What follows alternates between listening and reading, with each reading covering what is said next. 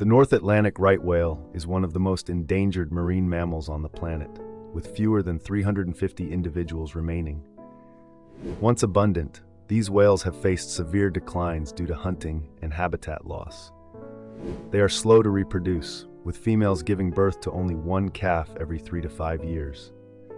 The primary threats to their survival are vessel strikes and entanglement in fishing gear. These dangers not only reduce their population, but also impact their ability to breed and nurture young.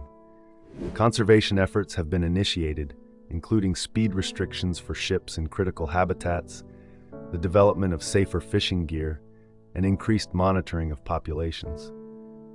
Organizations and governments are working collaboratively to implement these strategies, aiming to create a safer environment for these majestic creatures. Every effort counts, as the North Atlantic right whale plays a crucial role in marine ecosystems. By